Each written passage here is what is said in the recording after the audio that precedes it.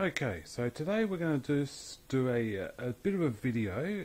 I'm testing a set of camera glasses out. So I've got a camera in the set of glasses I'm wearing, and we're just going to do a run through of what detecting equipment I carry for myself and my two daughters.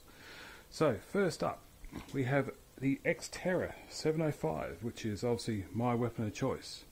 This one runs a Bluetooth receiver there, which plugs into the headphone jack, and that enables me to connect it to Bluetooth headphones and have no wires. Simple. I run these ones, which I find quite suitable, quite good. Now next on the equipment list is a trusty Garrett GTA 350. This is a detector that is old, very old, but it works and it's good at popping coins. The third detector, which the kids love and use a lot, is the GoFind 44. That's this beast here. Now this one runs Bluetooth as well, but in a different way. It connects to a Bluetooth device.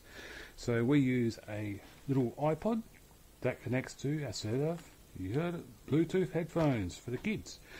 They can actually listen to music and detect at the same time. It mutes the music when it detects as a target, and you hear it through your headphones. Brilliant. So what equipment do I carry? Well, I have this strange thing here. This is a battery bank which can go onto my little hat. I'll go into that in a minute.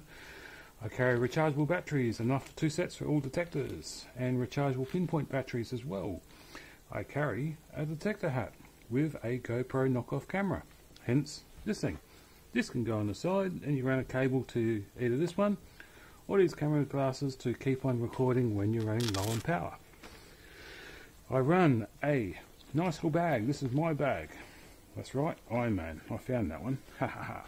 So, in this one we have the GP pinpointer upside down. This is a new one. Works very well. Never a problem. Section for fines, trash. We have a little shovel in here. Just basic stuff. 2 screwdrivers, 1 normal.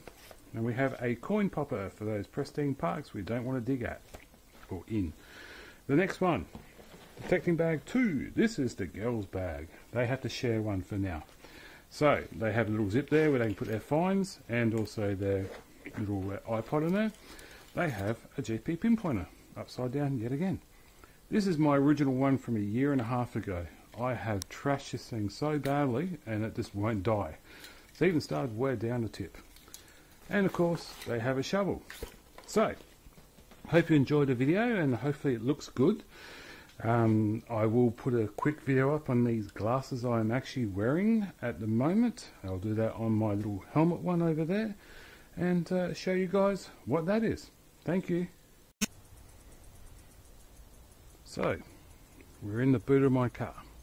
This box remains in my boot at all times. I've got I think it's a Saxton shovel, sharpened with an angle grinder, make it extra sharp, and a box. Excuse the messy umbrellas and crap. I carry the homemade sand scoop, a little rake for numerous things, a cleaning rag which I attach to my side if I'm wearing jeans, a pair of gloves which I don't know why, they're useless, a steel trowel for doing some type of parks or scrubland, a pickaxe which is put a nice big hole in my little container, and this thing. Strange this is. I attach this to my belt, and if I'm doing combing a beach, I'll drag this behind me so I can see where I've been. And that's all for the detecting toolkit in the boot. Okay, hi everyone, this is just a basic review of, well, kind of review, just a rundown of what I was using before when I was recording all my equipment. I was using a Gogloo E7 pair of glasses. That's them right here. So let's get them out, have a look. So, these things are quite good. So as you can see, there's a camera lens right there, which happens to be a Sony CMOS sensor. It's tiltable, so you can go up 12 degrees, down 12 degrees. So quite good for that.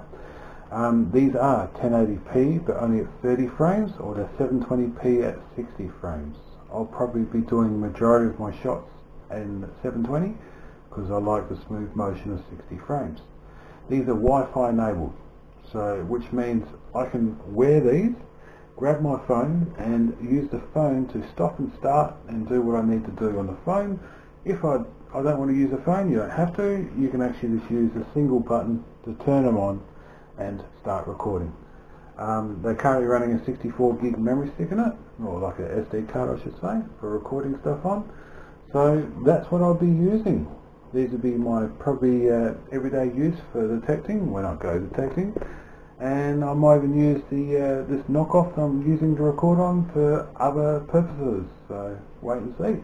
So yeah, hope you enjoyed it. Thank you.